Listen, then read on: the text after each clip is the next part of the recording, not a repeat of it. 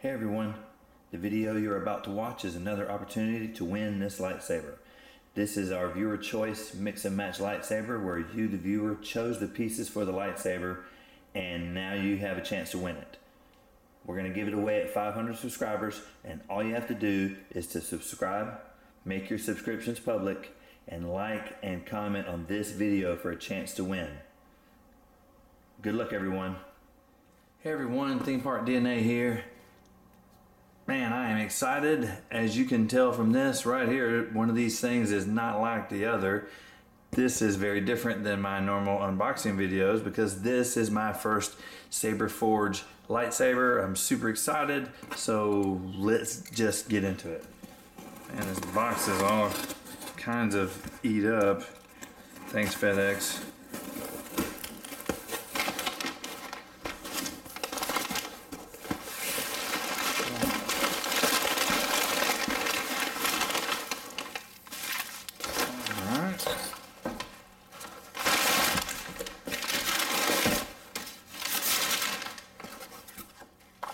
Alright, I'm excited. I have been kind of scoping out Saberforge's website for quite some time now, but everything I wanted was constantly out of stock. And I know that you know what I'm talking about. So it was frustrating. And lately though, things have been coming in stock a lot more often. If we can just get these shipping times a little better, I think that I would order more. Got a blade retention wrench. I don't know if it's the same size, but I'm guessing it is. We have a charger. This looks just like a Samsung charger. While it even has the same adaptive fast charge, it just doesn't say Samsung on the end. They got that from the same company that Samsung gets their chargers. Funny. This is different though.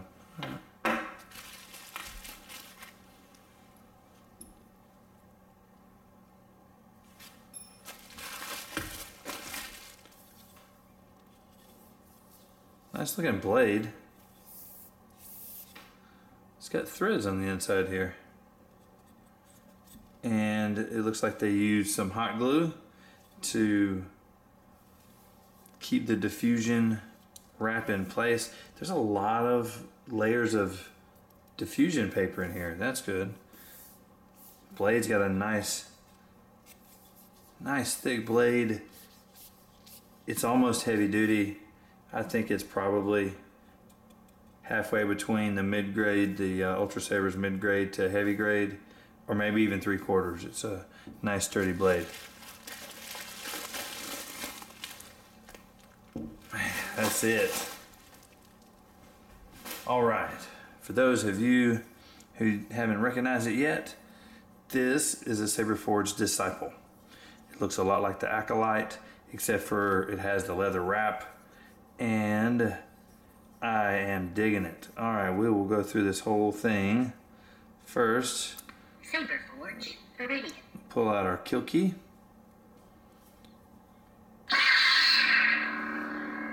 Oh, that's nice. Alright, so this is I probably should have said it before I fired it up. This is a veteran tier soundboard. So for anyone who's not familiar with Saberforge, and I had to do my homework myself, there are several different tiers in their sabers. So this saber falls in the apprentice tier. They starts with Echo, goes up to Shoto, Apprentice, Elite, Crystal, and then Exotic.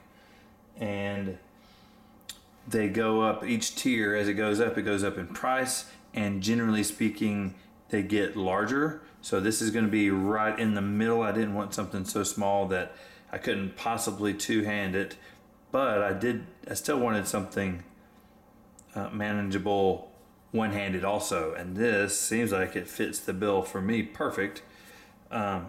Comfortably have two hands on here, short of the emitter here.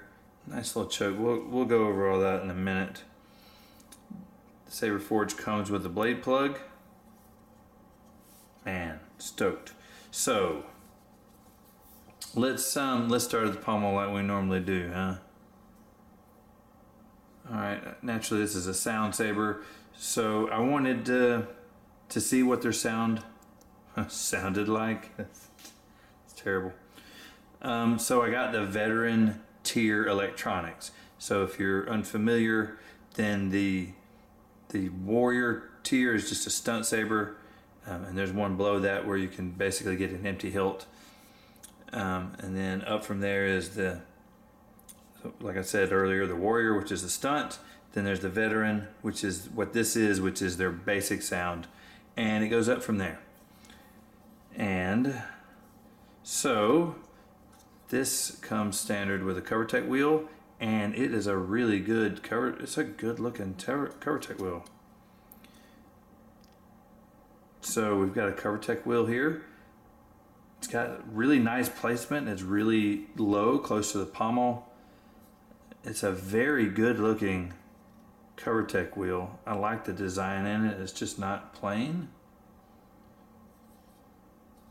So this saber came standard with a CoverTech wheel.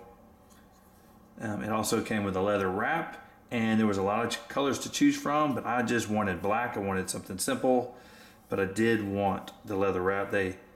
Saberforge does have several models that has a leather wrap. It's very well applied. The glue looks to be fairly even. Nice placement of the CoverTech wheel here to cover where the wrap starts. I'm gonna have to think of that in the future when I start doing my leather wraps. It looks to be very evenly applied. And then they tuck the tail inside the top of the wrap. That looks great. So they started here at the top, covered up the tail, and ended up right here, and then covered the end of it with the CoverTech wheel. That looks great.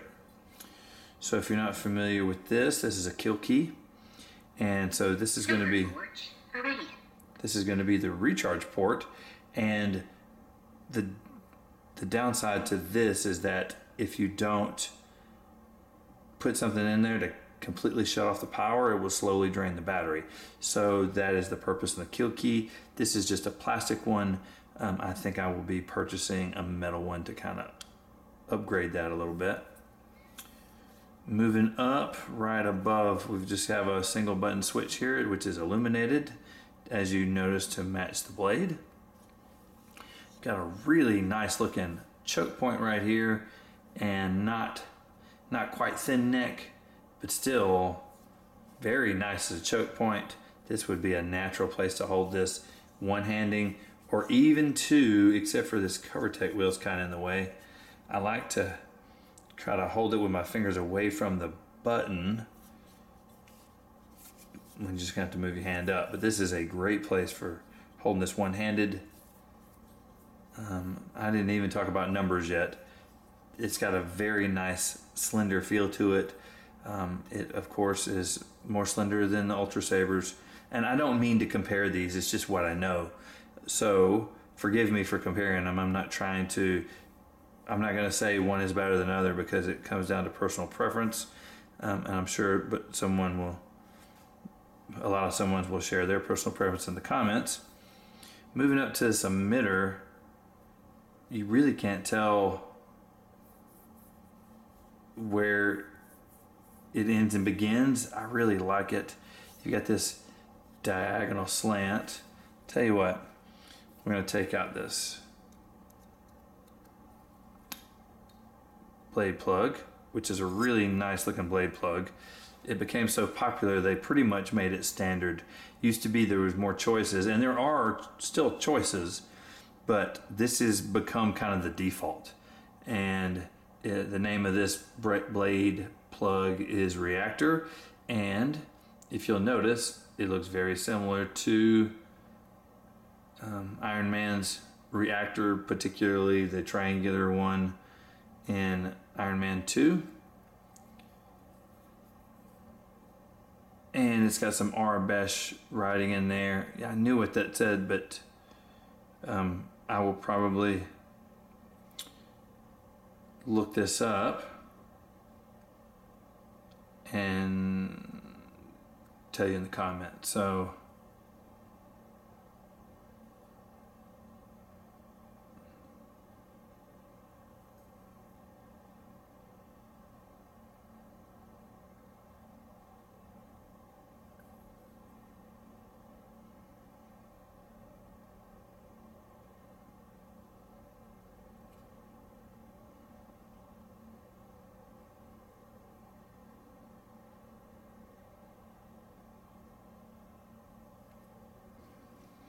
all right, taking a look at the numbers on this, guys.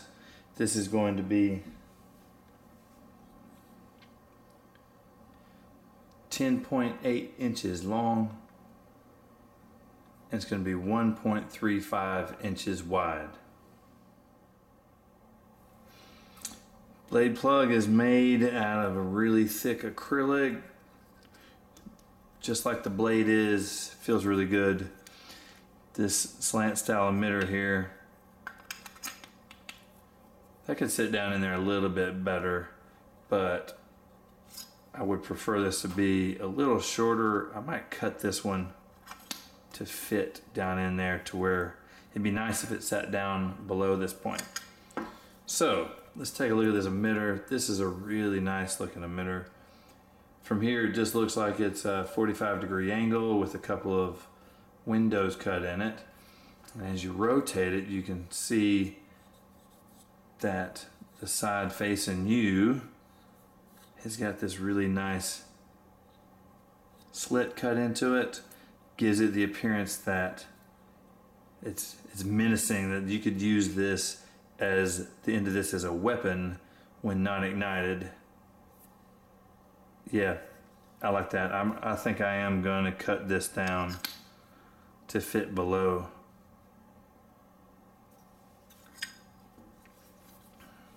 All right, that's the saber. Let's put a blade in it.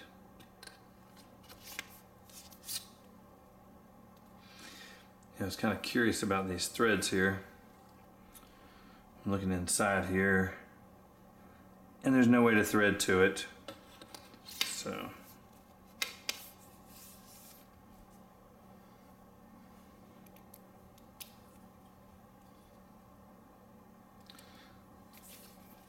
got a single blade retention screw here, and below that this appears to be an LED retention screw. Wow.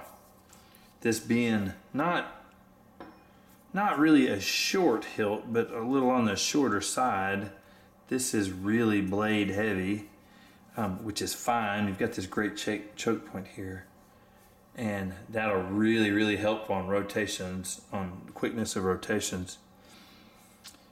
You can probably see the contrast a little better. I thought this might come to a point a little more, but they've kind of cut it short naturally to keep anyone from hurting themselves from it, which totally makes sense. But it doesn't really take the menace away from it, because you don't really notice it unless someone points it out. So let's Saberforge ready. Saberforge Crimson. Saberforge Gunmetal. Saberforge ready. Wow, so we've got 3 fonts on here, standard on their lowest sound saber tier. That's pretty cool. Saberforge. Saberforge Crimson.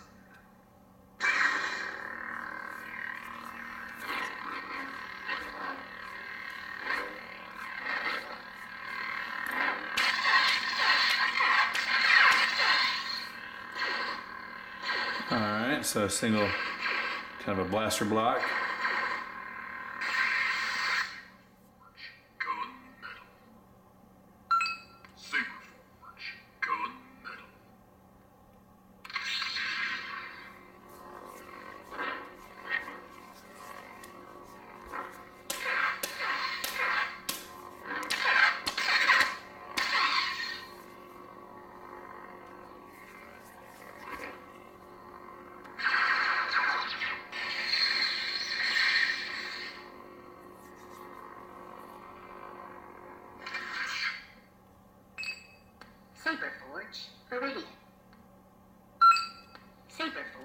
Viridian.